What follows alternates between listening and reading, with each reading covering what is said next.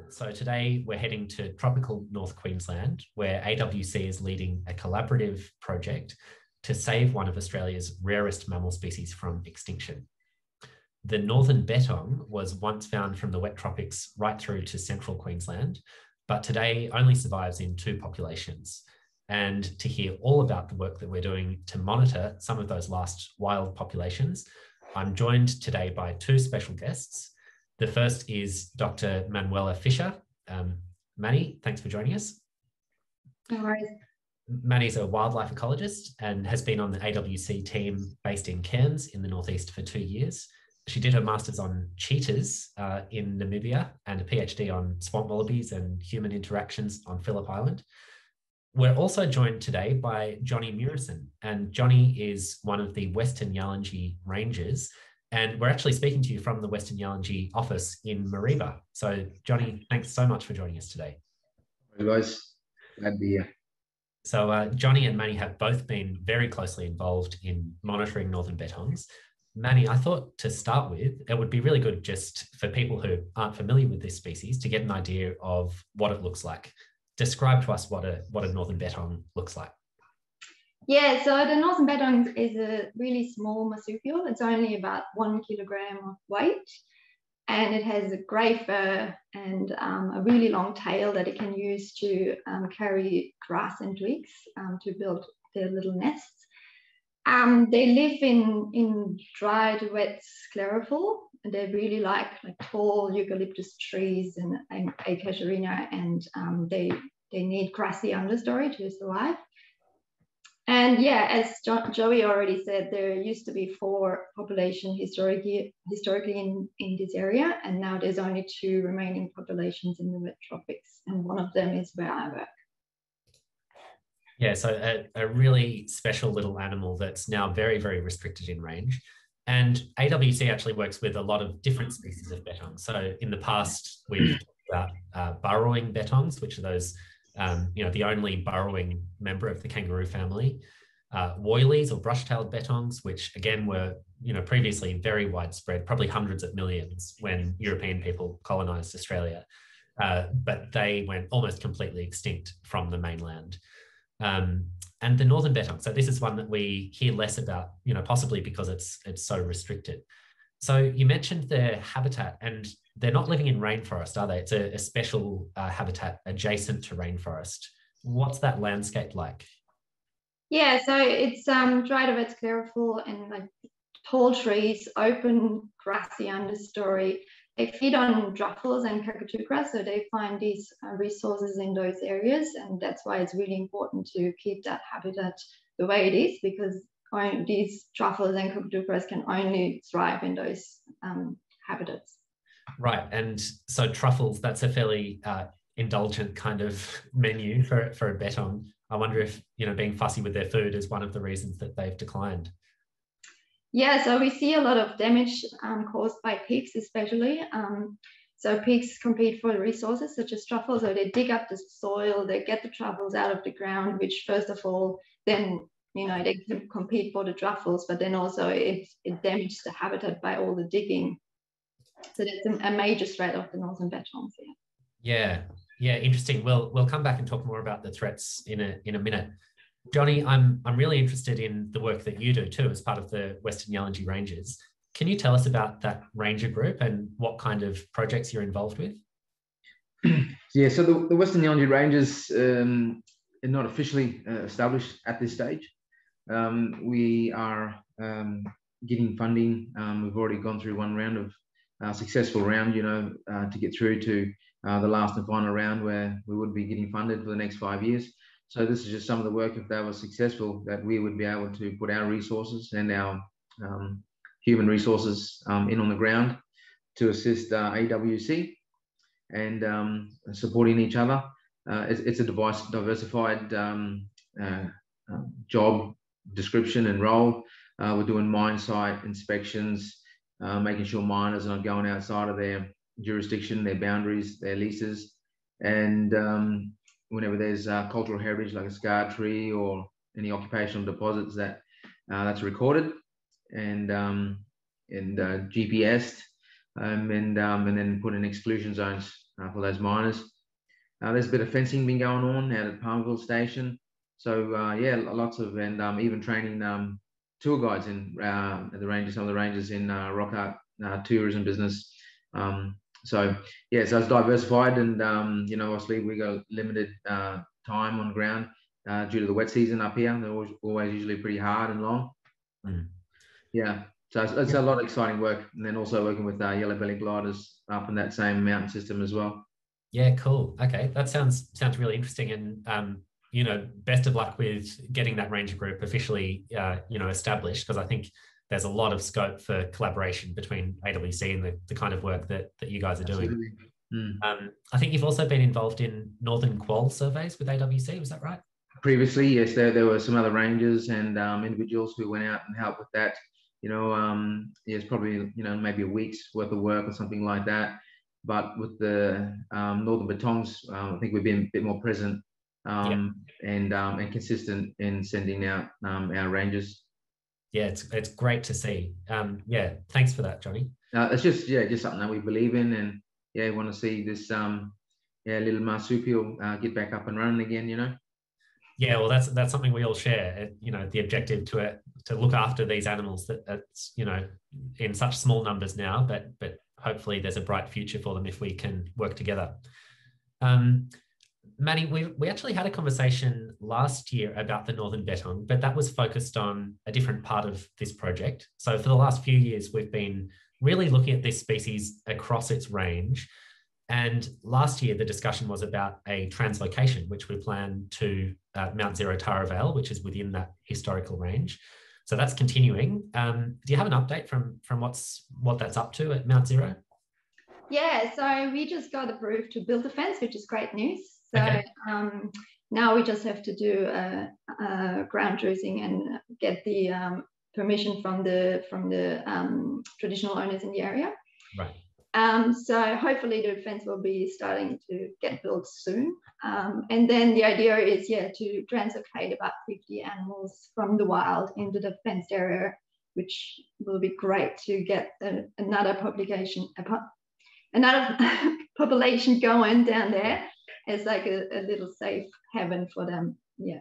Yeah, and I think with species like this, when it gets to such low numbers, only in 2 sites, establishing new populations is a really important part of making sure they survive. Yeah, especially because they used to be at Mt Zero-Taravale, so it's good to get the population back down there where they used to occur in the past. Yeah, that's a really exciting project. And I'll just plug our latest magazine, Wildlife Matters. If you haven't picked that up yet, we've actually got a really good article on that Northern Bettong work, covering not just the monitoring, but also the translocation. But today I'd like to talk more about the monitoring of the wild populations that you've been doing. There are actually 2 surviving populations, as we've mentioned. Have you been working with both of those or focusing on just one? Yeah, I've been working with both of them, but yeah, my project is particularly focusing on the smaller one. So there's the lamb range, which has up to about 1,000 individuals, and the one Johnny and I are working at, they have only probably about 100 left, even less potentially, yeah. All right, and just to orient people, a bit of a blurry map here, but this is in the area close to Port Douglas, so people might be familiar with that, north of Cairns. And the coastal area there, you know, the Daintree and all of that area is famous for its wet tropical rainforests. But as you said, this is the area kind of west of that band of rainforest in that transition zone into the drier country. Can you just point out to us where that population is that you're working with? So you can see Port Douglas in the middle, and then if you go to the west, you have Mount Spurgeon and Mount Lewis, and that's where the population is. Right. And as far as we know, in that smaller population, how many animals do we think are left on the ground there? Yeah, so we think there's less than 100. So we have done a preliminary data analysis based on our surveys that we're doing, and it's somewhere between probably like 30, 40 up to 70, 80. Right. That's really dire straits for a population to get into sort of double digits, isn't it? Yeah, it's quite devastating to see that there's only a small amount left in that area.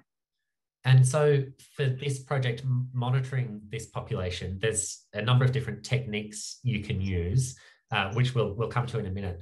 But what are the objectives overall? So what are we trying to find out about these animals? Well, so the first thing we want to find out, obviously, is how many are actually there. So no one really knew until recently. It was only like a broad guesstimate of like how many are there. So we've done a lot of surveys focusing on the population estimate and then also the distribution of the animal. Then also we want to look at what habitat they use, where they move around, what their movement looks like, to get an idea of what habitat they prefer and where there might be some threats. And yeah, the other objective is threats. So we're looking at threats such as cattle, cat, pigs, lantana infestation, all that kind of stuff.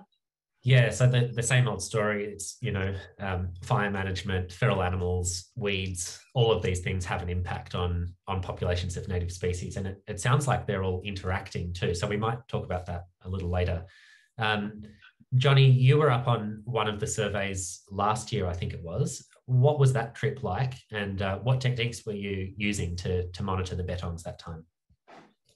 Yeah, so it was privileged to be a part of the team and assist AWC on behalf of Western Yalanji, and just to scope out the works and what they're up to. And besides, being a good bunch of people and, sitting around a campfire every night and having good feeds, getting out on the ground and setting camera traps that was already, pre-planned in certain areas.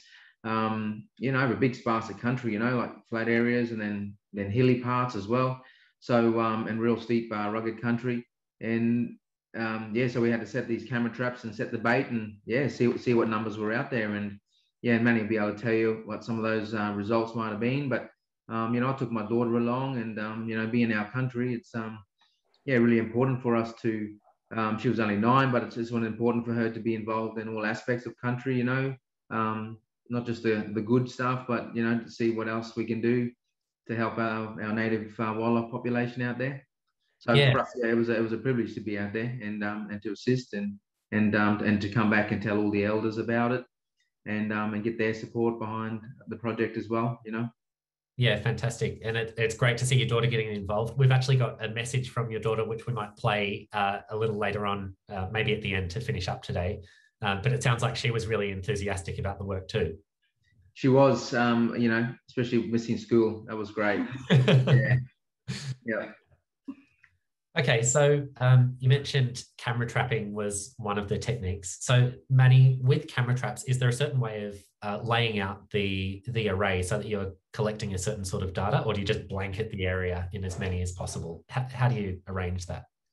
No, so we set cameras based on previous knowledge of knowing where they are and where they like to hang out.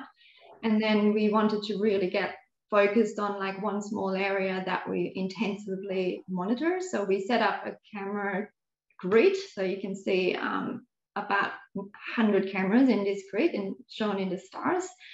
And they're 250 meters spaced. So you get a really good idea of how many animals are there if you run this over and over again. So we're doing this every 6 months. We put these cameras out for about 4 weeks. And so we get ideas also of like seasonal changes because we do it in the end of the dry and the end of the wet season. And they show up on the cameras and then you can do some magical statistics and that spits you out an idea of how many animals are there per square kilometer. Great. And I think it's good actually for our supporters to know too that, one of these camera traps might be $700 or $800. With the batteries, it's closer to $1,000 to actually pay for one of these motion sensor cameras. How many did you say you're working with across this project? So that's 100 in that grid. Right. So a grid of 100 cameras. And that just goes to show how significant our investment in these threatened species is. That's, it's a lot of resources going onto the ground to find out about this really critical remaining population of Northern Bettongs. So, if you're making a donation to AWC, this is the kind of project that you're supporting. That's, it's real science on the ground. So with camera traps, of course, there's a scent attractant. So it's kind of like a bait, but something that they can't actually get to. So it's in a little canister. And that means you pick up all sorts of other non-target species as well, doesn't it? So Yeah. I've got some of these photos here. Do you just want to tell us some of the other species that you've been picking up? Yeah, so that's a long-nosed bandicoot there. There's heaps of them around. We get all sorts of cool stuff that's an awesome cool. We got black-footed tree rat. We even got a bat once. Oh, wow. And so these are all things that are drawn into that scent. Is that right? Yeah, so the bait is made up from peanut butter, which everyone obviously loves, oat, vanilla essence, and sardines to attract carnivores like the northern quail or the spot-tailed quails. And then specifically targeting the bettongs, we put some truffle oil in there. So really expensive stuff. Wow. And yeah, as you said, they're in a little canister, so they can't actually get onto the bait. So the scent is just in the area. They come to the bait, but they can't get into it. So the scent stays in the area for the 4 weeks. That's a brush-tailed possum there. Right. So the truffle oil is obviously the best tucker that's been going there for a while to be getting all these animals coming into it. Yeah. A couple more brush-tailed possums with little Joey. Possums. Yeah. And then this one's good to see. What's that? Yeah, that's a dingo. So I see dingoes quite regularly in the area, even like running around during the day and night. Yeah, there's lots of dingoes up there, and it's good to see them in the area. Johnny, did you have a local name for dingoes? We call in our language, Western Yalanji, we call them Murison. Right. Yeah. Yeah, great. Okay, so lots of non-target species there. But you did also obviously record some Northern Bettongs. So I've got one here of, well, a couple of things actually. Northern Bettong coming face to face with a brush-tailed possum. Do you see a lot of those sort of interactions on the camera traps? Not so much. That one is a rare one. You do get them occasionally, but yeah, it's nice to see that they're both in the same area. Yeah, fantastic. Okay, so camera trapping is one method of working out the numbers, and you said using that grid every 6 months, you'll be able to get good data consistently over a period of time. But then to get more detailed data about how individuals move around, you have to use different techniques. So what else do you use? We also do cage trapping. So we set up 50 cages in the same area as the camera traps. And the advantage of cage trapping is, first of all, you can microchip the animal, so you ID them, because on the camera, every animal looks like the same. You don't know if it's a new individual or the same one coming in every night. With the cage trapping, we can, first of all, ID them. We get an idea of their health because we weigh them, we measure them.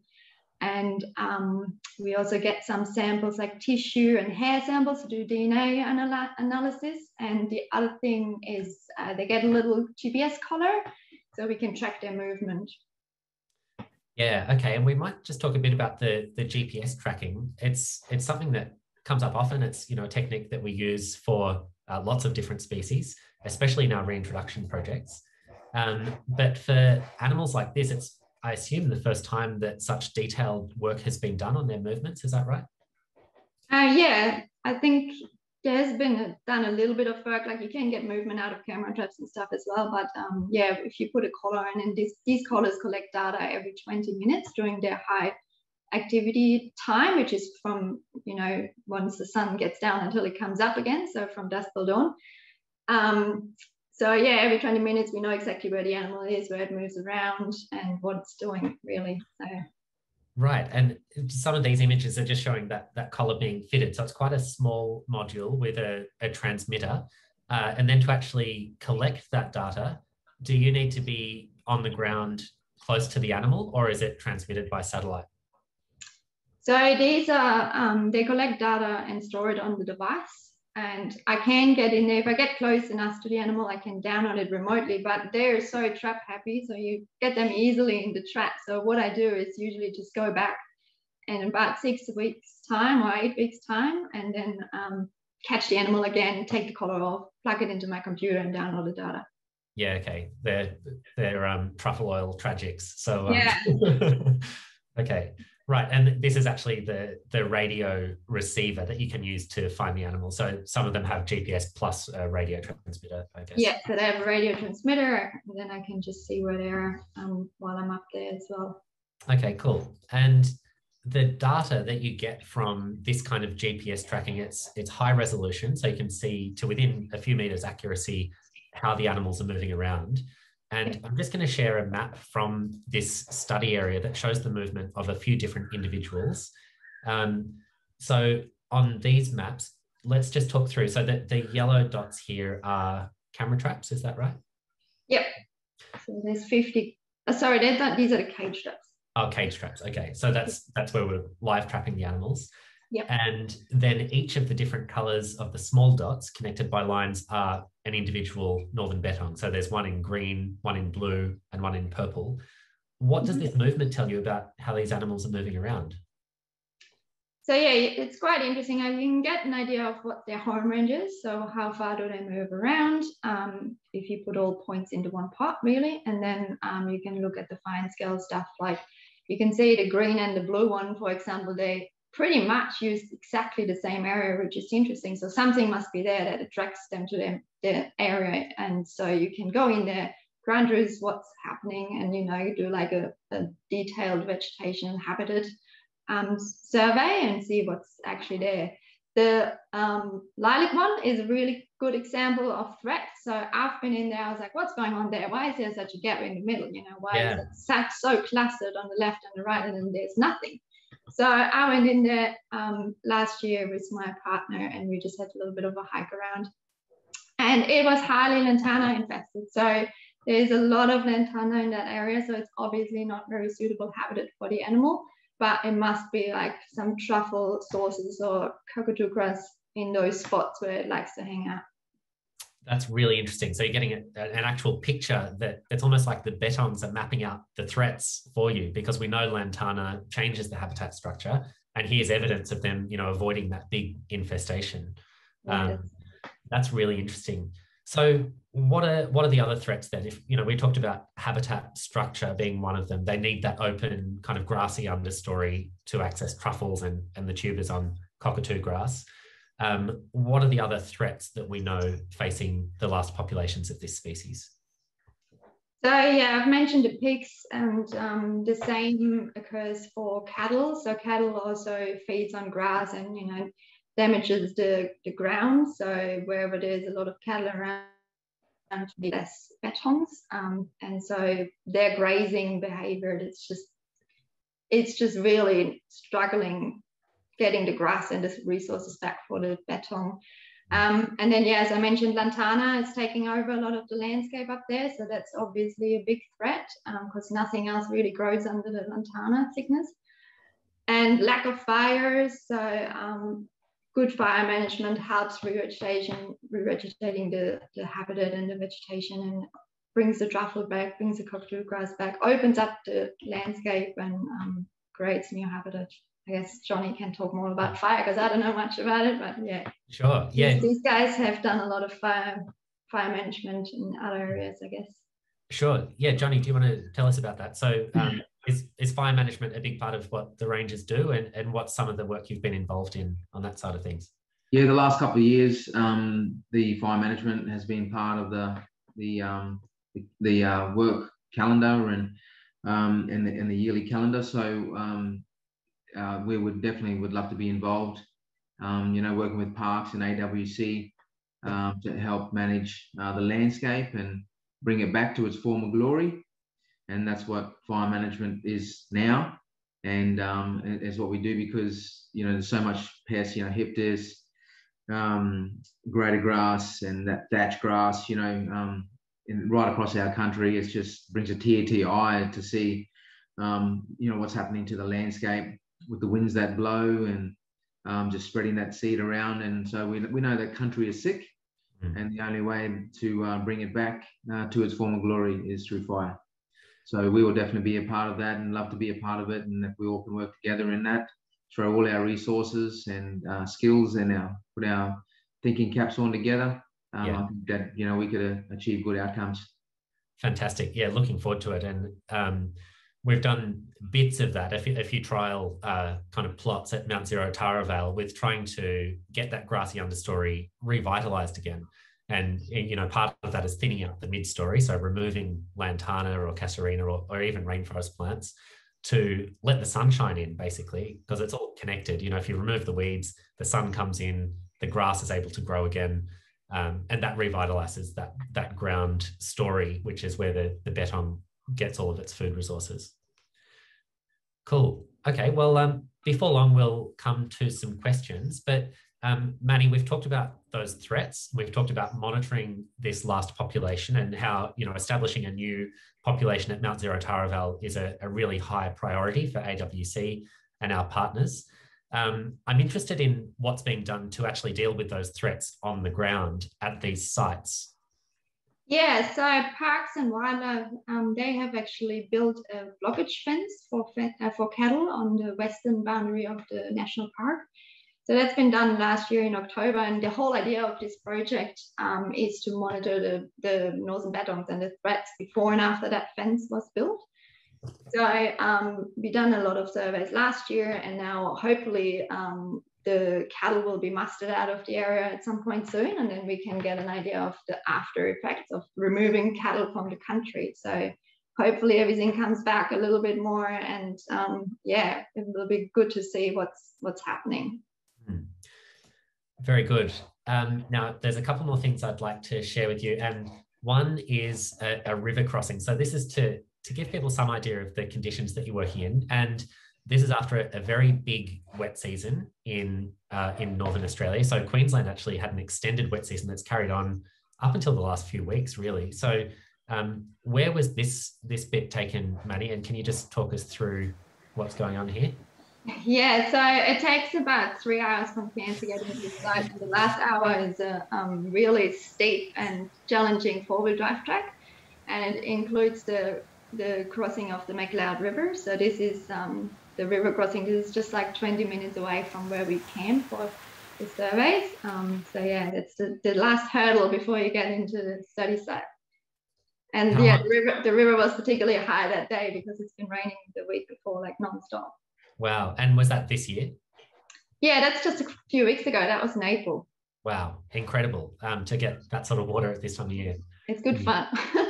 Yeah, great.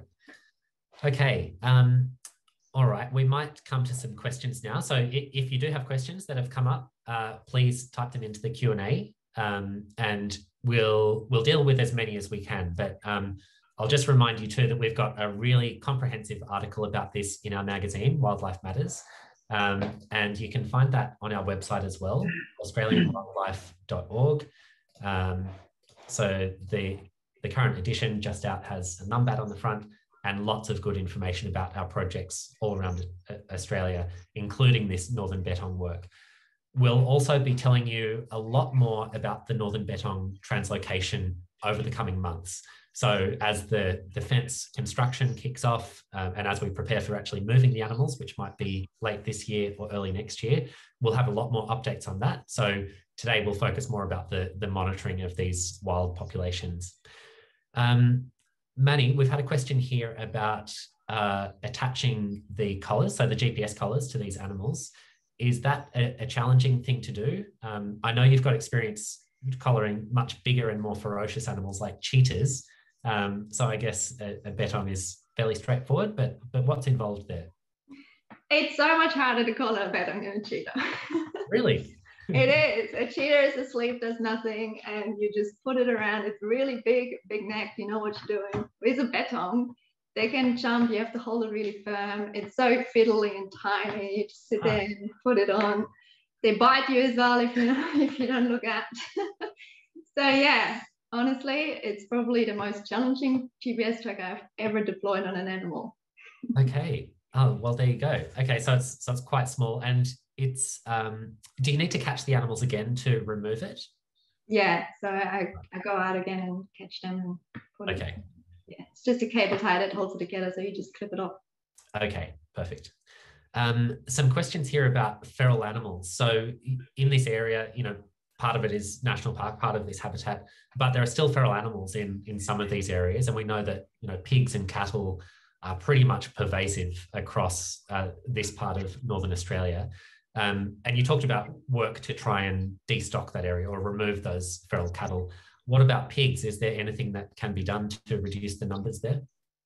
Yeah, certainly. So there's definitely ways of getting rid of big lizards through shooting, or, yeah, parks is hopefully onto that as well.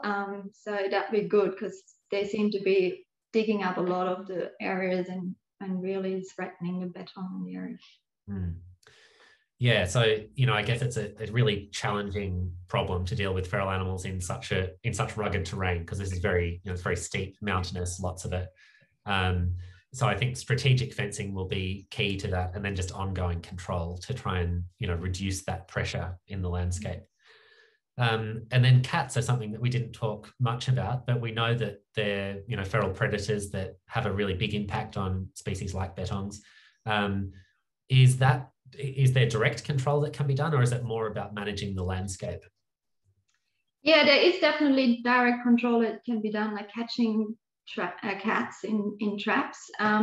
We have monitored cats up there a fair bit, and there don't seem to be a lot around. So in the last survey, we only picked up one cat, which is incredible. So they don't seem to be a huge threat to bettongs in the area. Same for the land branch. There's not all that many cats. So we know they predate on northern bettongs, but apparently there's not that many around. So we're not too concerned about cats at the moment, but there's definitely ways of catching and removing cats through active trapping and shooting. Well, that's good to hear that they seem not to pose such a big threat. And we know that there's also the rufous bettong in some of these areas, and they seem to have survived okay, maybe because they're a bit bigger, but maybe it's also just less specialized habitat. A lot of people interested in the fire management work that you've been doing, Johnny. Do you want to tell us anything more about that? What techniques you use? Is it drip torch and ground-based burning, or is it from a helicopter? Yeah, a bit of both. Well, because the country that we're in, where we've been burning, is called Wilbur Mama Land Trust. So it's all, it's got native title as one layer, and then land trust on top of that. But the country where we burn, it's all sandstone conglomerates. So good luck getting on the ground up through that country. So we need chopper, and to just keep our boundaries safe from other pastoral station landholders. We need to burn along the western side of that boundary, which is the Laura Maytown Coast Road.